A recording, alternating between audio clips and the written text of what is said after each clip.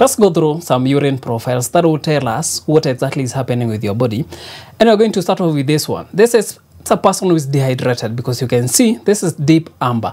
So anything above this should be considered, you need to do something about your body, especially the water intake.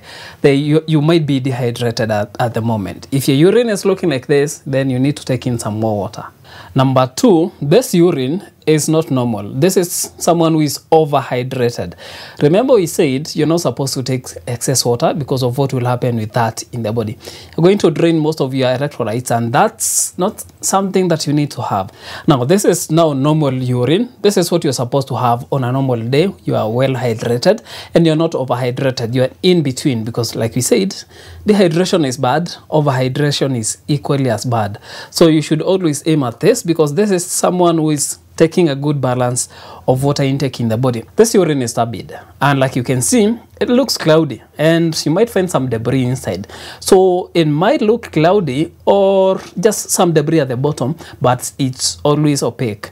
Now, it might be an indication of something serious or nothing serious, like we are going to see. Now, in men, this might happen due to having or urinating after sex, immediately after sex. So what will happen is the urine will sweep off the urethra, and the remnants of the semen might be what you are seeing here.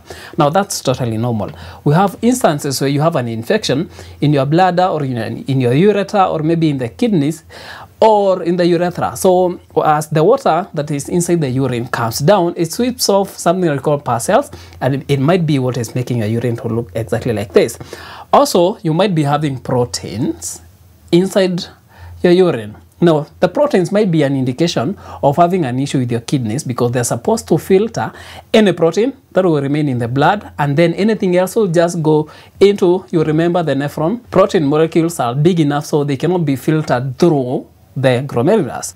If your urine looks exactly like this one, and you've not had sex, and you don't have an infection, it might be an indication that your glomerulus is not working as is required. So you might be having an inflammation there, or maybe you're just having an issue with your general health of the kidneys. Still on turbid urine, in women, this might be an indication of the early morning urine.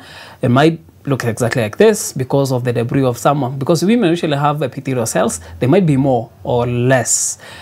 And also after sex, it might also exactly look like this, because you have epithelial cells here, or maybe, you see the leftovers of the sperm. So it might be there, like this. But you remember, sex is in the vagina, but then this urine is coming from the urethra. So it might sweep some of that, or maybe whatever was in the vagina might drip into the container. So it might be normal. But for any other thing, like for example, you've not had any of what we've mentioned here, everything like in men applies here. You might be having an infection, you might be having leaking of the proteins inside there. And this is quite common, especially when you're pregnant. So you might find that you are leaking some proteins, and you should be checked. In case maybe you go and after urinalysis, they detect that you're having some proteins, it's high time you go and check your doctor. If your urine looks exactly like this one, it might be an indication of 2 serious problems. This is deep brown. It might be an indication of you're having excess bilirubin in your blood. Now, remember, through the cycle of the red blood cells, at some point they get old enough and they die. So they're supposed to be broken down, and whatever was contained in them recycled. Now, bilirubin is one of the byproducts after the breakdown.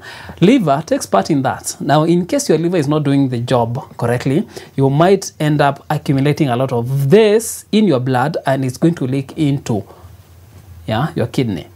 So this might be also corroborated by how your skin looks like. It might be yellow. Your eyes might look yellow. The whites of your nails might also start looking yellow. So you might be having an issue with that. Also, you might be having hemolytic anemia. This is where the red blood cells are broken down at a higher rate compared to how the liver can be able to handle that when it comes to this recycling. Now, formation of the bile salts. Now, if you're breaking down a lot of the cells, you are going to have urine looking exactly like this, because it's going to leak into the blood, now being filtered out of the system into the urine, and that's why you're going to have an elevation in the urine.